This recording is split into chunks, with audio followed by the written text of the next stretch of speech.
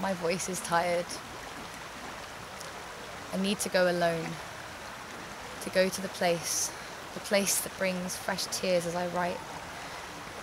Fresh memories, taste of salt, sea glass and sunsets by the bay, by your side.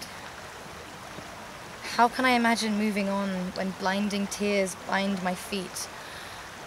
I imagine because I must. I know myself. Today's tears disappear into the arms of future lovers, silent, settled, healing windpipes. Shattered now in scattered, wordless screams. They deserve their time. They will let me know when they're ready to move on.